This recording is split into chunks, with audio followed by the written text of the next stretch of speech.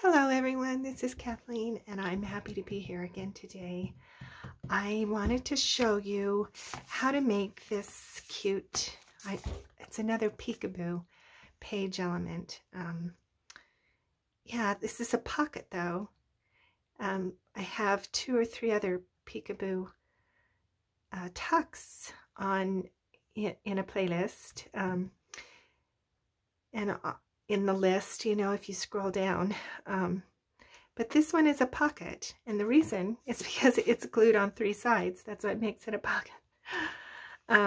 So it's glued here and here, and then down this side, and then it slides. The ephemera slides behind it, and it peeks out right here. So I really like making elements like this, and so I just thought I would show you this one. And isn't this pretty paper? Oh my gosh, I found this this really fabulous Japanese handmade paper. It was in a handmade folio, but I found it at it was like an artist's thrift sale, and it was water stained. And of course, that just makes it fabulous for me. So I was really pretty thrilled to find that. So this has that pretty paper included behind these pictures.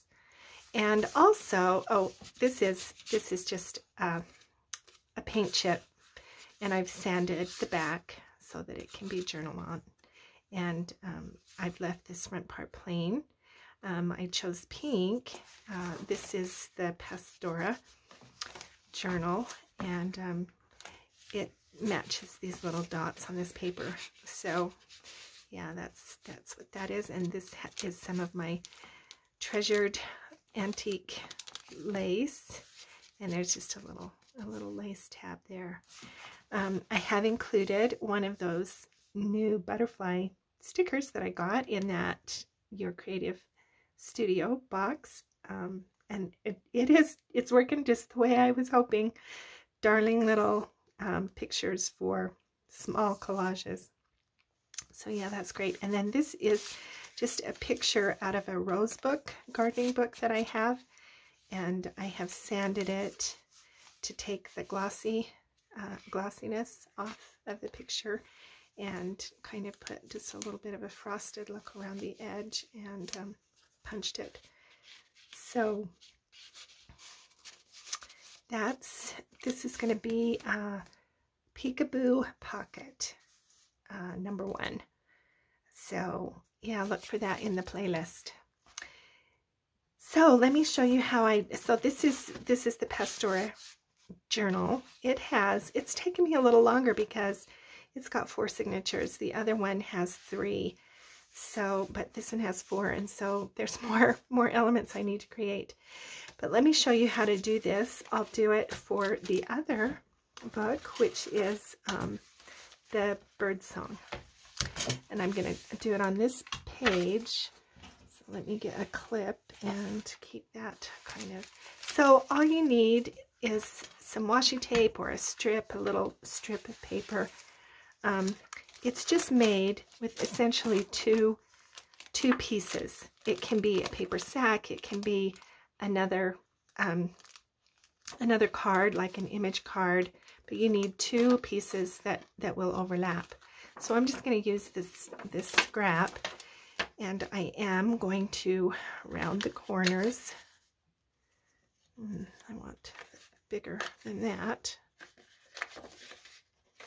So I'm going to round 3 corners, and then I'm going to do that same punch like I did on the other one, which is just a corner punch. Just gets that little bit of a decorative look. And then I'm going to do some distressing, because that's what I like.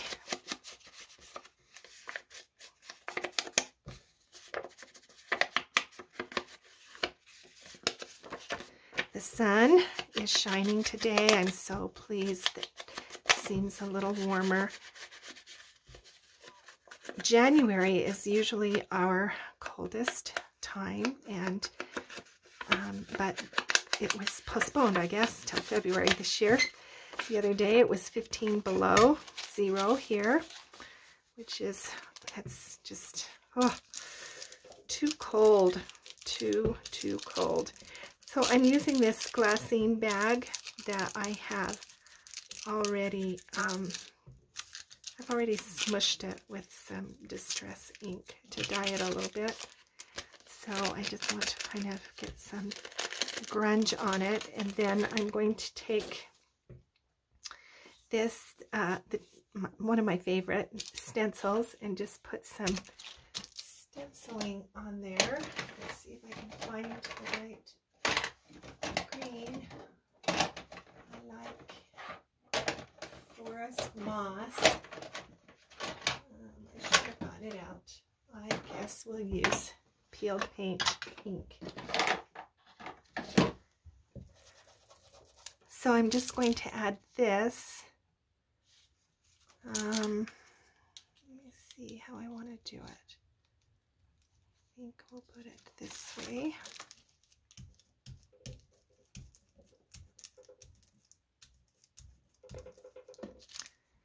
And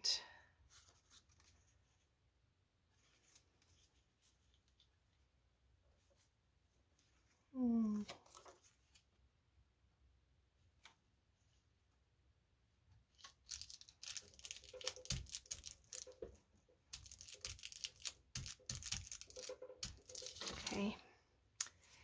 Alrighty. There's that. Done. And then so the way this works is one goes behind and then the other one overlaps like that.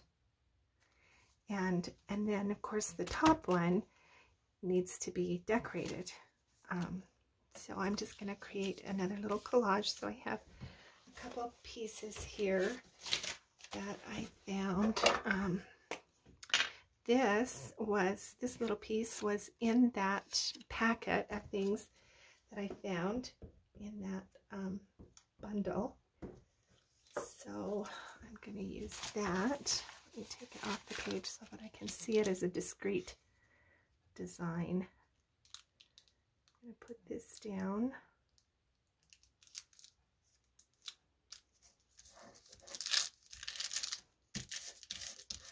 Oh, I was going to put washi tape down first.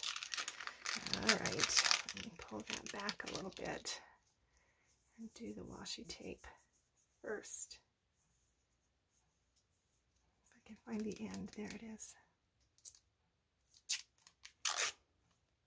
Put some glue on that so that it will stick down really well.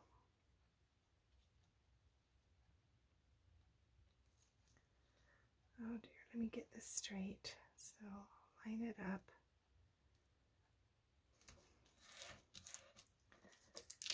Okay, so I can tuck this behind a little.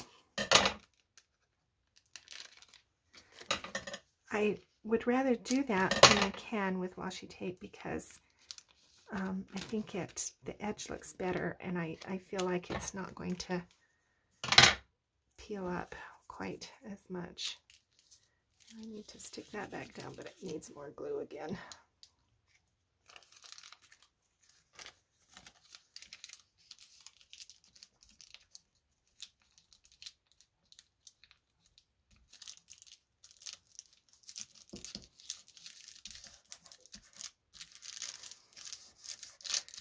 Okay, very good. Now let me make the collage. So I have some book page, and I have another one of those little stickers. And then I have this little piece of a ticket.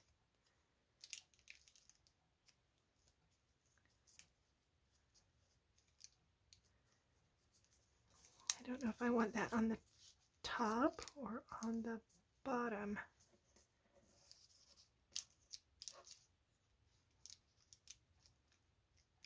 I'm thinking bottom. Okay, so that's about halfway down the tape. Do you ever do collage and then forget where you were putting that piece? I do that. So I end up with an idea when I start, and then it just takes on a life of its own. Yeah.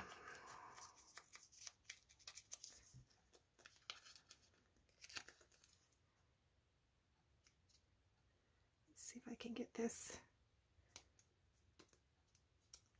Okay, now I've got that corner bent under. There we go.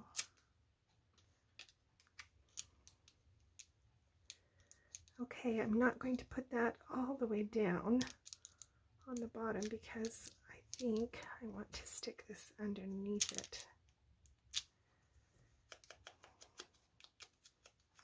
So I like to put distress on the edges because what that does is it helps kind of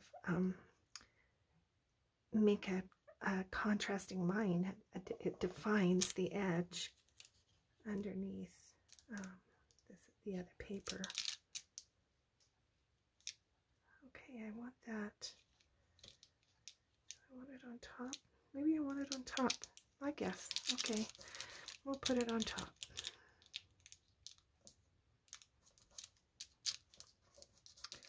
All right, I like that.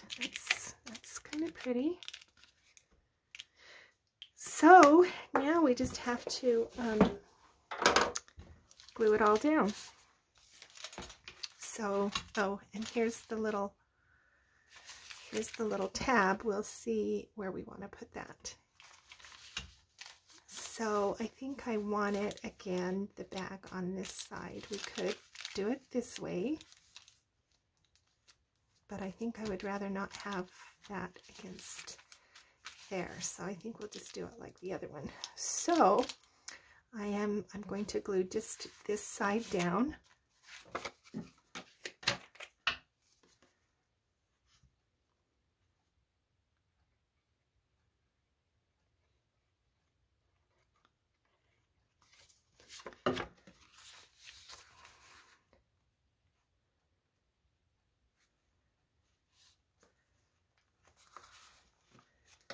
Let that grab.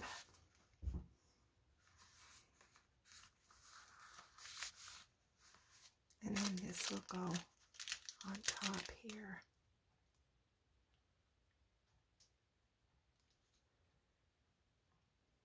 So this is just, you know, up, and the way it's held down is obviously just this on top of it. Okay, so that's good. Now, where did there it is, the little tab go? So we can put it up here like the other one was, or we could put it down.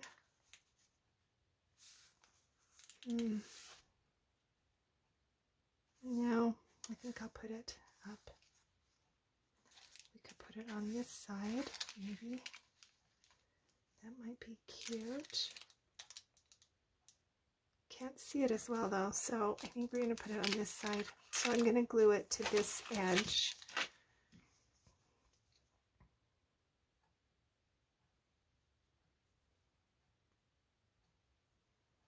Sorry, I forget that I have to be in frame when I do these things. Okay, so we'll glue that down first. And then, now there's a couple of things.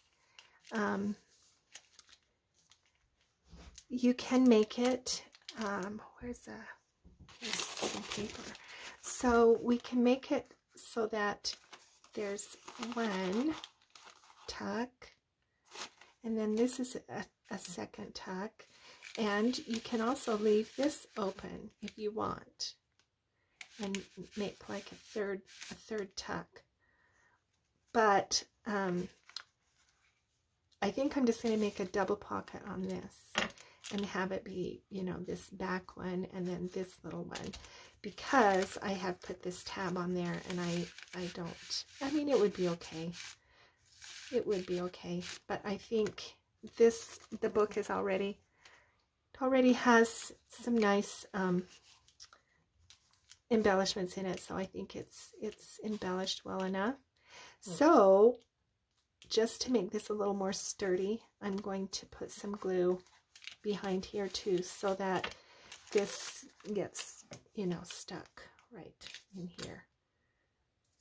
So we'll just put a little bit of glue there, and then down this edge and across the bottom.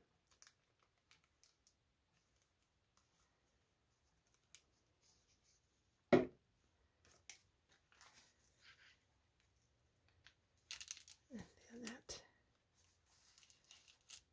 gets glued down. So I'll just let that stick for a minute.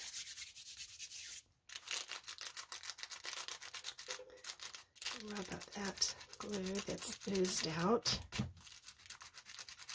Make